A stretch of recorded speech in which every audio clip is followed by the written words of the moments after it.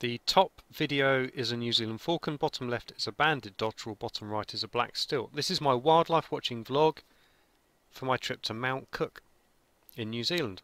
I was on a backpacking trip around New Zealand, stopped at Mount Cook, seemed like a great place to go, if only because when I looked into booking a hostel, it was almost impossible to get a room even months in advance, and I thought, well, it must be good.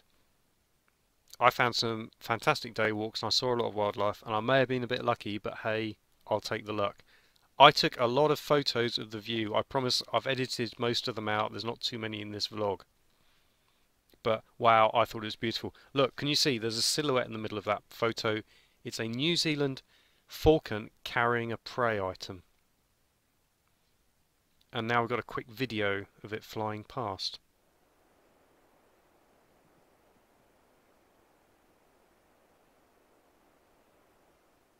So, dawn, I think this was my second day.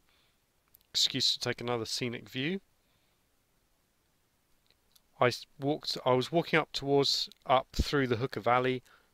I saw a New Zealand falcon perched as I was headed up.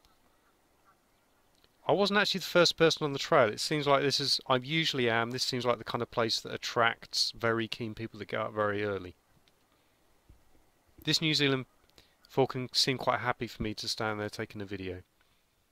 Although later on it was quite disturbed by some of the tourists, which was a bit of a shame. This is the Mount Cook lily. Popular local plant. But wait a sec, the leaves looked quite fleshy. And these flowers look a lot like buttercup flowers, which buttercup is very primitive, structurally, very distinctive look. In fact, it is a member of the buttercup family. It just happens to be called Mount Cook lily. There's an avalanche. Can you see it slightly to the left of centre? We'll do a zoom in shot of it in a moment.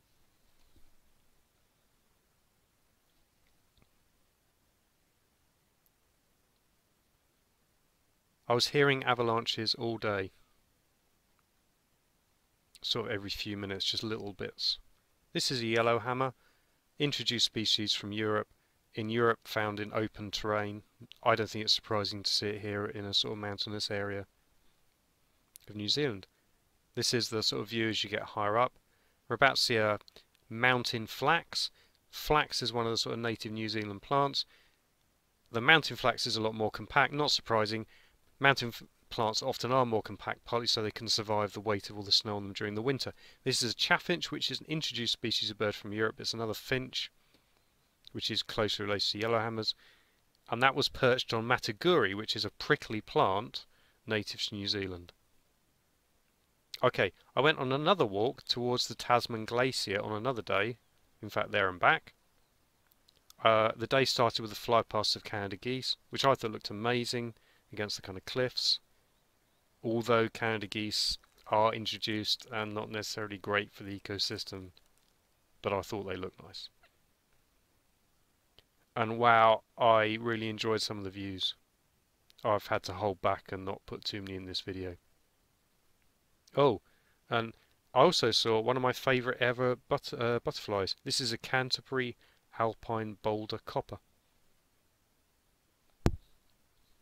And on the river, on the way and on the way back, and in fact around the village generally, during my stay at Mount Cook, I was seeing a lot of these, which are black-fronted terns. Also, on another day, I went to the Braided River, which is what I've called the site to the east, although Braided River is kind of the term for the whole area where the river is like this. I was looking particularly for wrybill and black stilt. I saw both, maybe I was lucky. This is a banded dotterel. In a moment we're going to see a wrybill, which has a distinctive curved bill, which in this case seemed to help with it reaching for something under a rock, and then we'll see a black stilt. So I'll leave the end of the video to the birds. Remember, if you want to check the description, there'll be a link to my blog, where I've got lots more information and photos and stuff. Oh wait, before I go, there's only a few thousand wrybill left and only a few hundred black stilt left at the time of making this video. And the Braided Rivers are one of the key places where they nest. So I think this is pretty exciting.